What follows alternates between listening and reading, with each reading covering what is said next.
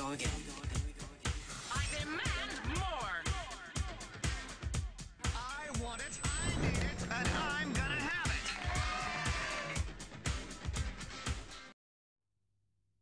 So, network settings. For reference, this is what happens normally when you've got all your network settings set up. It goes to a little startup sequence and you get 2 slow flashes and it will try and connected. There you go, that's actually connected already now to my network, and that's that. Away you go, play your game. But if you change your network settings or it's new in the box, whatever, then what I'll do now is I'll just show you how to change the password and network on the dashboard. There's a small switch, a small button that I've added into the dashboard, which will be accessible sort of through a pinhole, I imagine, when I'm finished. So the idea is that you must power on first and then press the configuration button. Don't press it whilst you're powering it up, otherwise it goes into all sorts of funny modes. So what we'll do is we plug this in like that, and then we hold that for 2 seconds and then let go, and then you see that fast pulse and set up on the screen, and that's now in setup mode. Also note that the little LED is now permanently on as well. That normally goes off during normal operation. So once the screen stopped flashing setup mode, it actually comes up with the full instructions you need to set this up. I've just switched my tablet on, plonk that down there.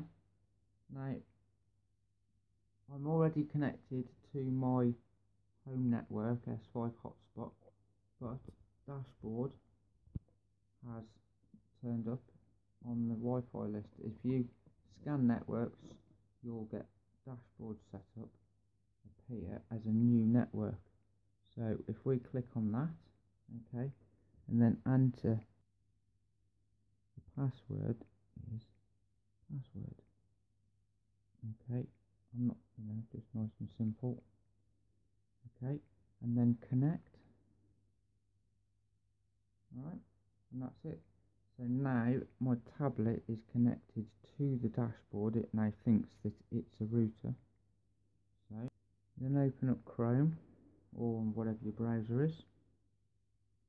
Okay, and you go http 10.1.1.1, which will come up as dashboard Wi-Fi network setup. You are presented with a web page. Pretty simple, nothing much to worry about. Okay, I'm no guru with web pages. Now it's picked up the strongest network and pre-filled that out already, so as it happens you don't need, I don't need to fill that out, it depends how many networks you've got.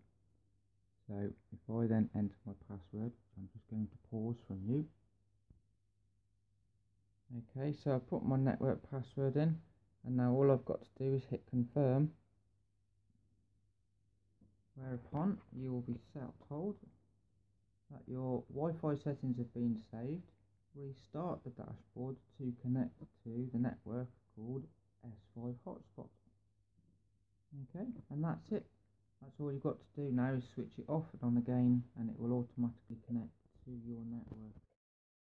Okay, so just swapped over to filming on the tablet because my phone is my internet. It is my home router come internet. So it's sat there at the moment covering my password. There's no devices connected to my hotspots. Okay, so what I'll do now is I'll just power this up like so.